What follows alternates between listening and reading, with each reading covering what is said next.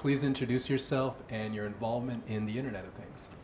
My name is Janos Sztipanovits. I'm a professor at Vanderbilt University. I'm director of the Institute for Software Integrated Systems.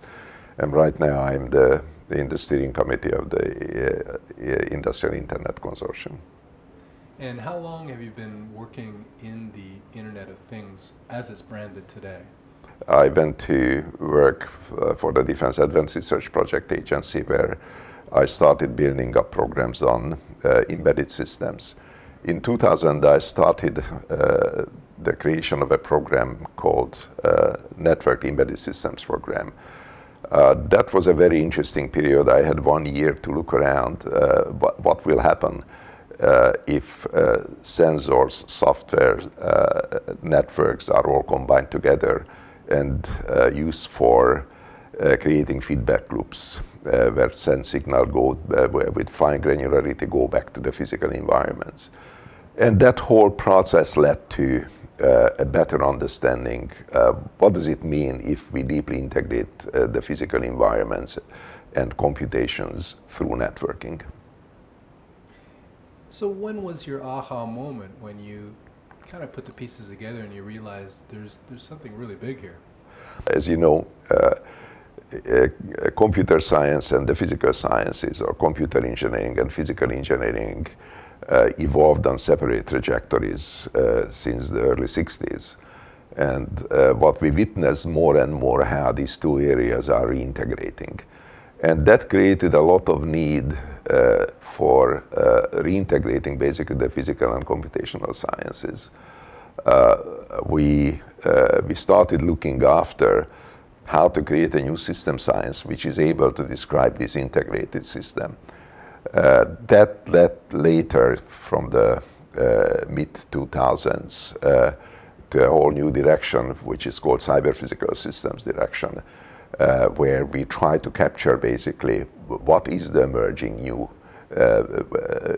new system category which is coming here and what kind of new foundations are needed. Well, you've been involved then for quite a number of years on the cutting edge. Can you maybe relay some of the best practices that you've observed in that time? In the really the one important thing is that many of these emerging new applications are enabling new categories of engineering practices and new ecosystems, the creation of new ecosystems. So I can associate the best practices with those type of approaches where the distributed sensor networks and networking lead to new platforms.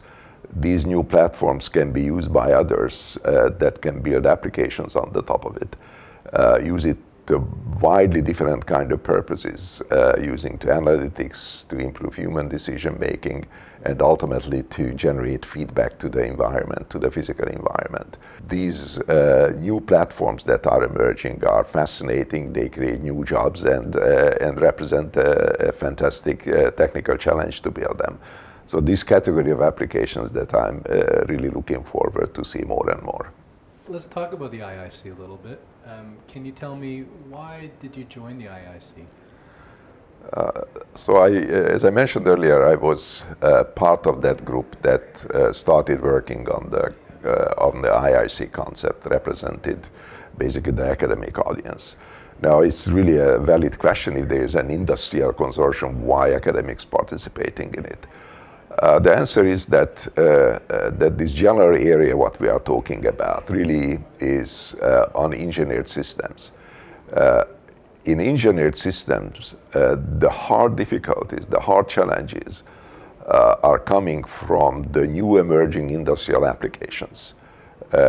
Because industry is at the front here building these complicated engineered systems, and basically science and engineering science is the one which needs to provide the appropriate tools, methods for making these applications safe, secure, and perform in a predictable and reliable way.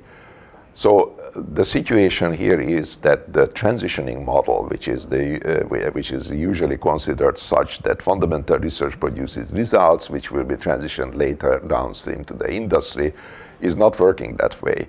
The industry produces here the challenge problem, but the academics need to process, understand what are the difficulties, what are the major issues here. Industry poses these problems, the academia and the basic research needs to work on it, and ultimately work together with the industry folks to find the solutions for it.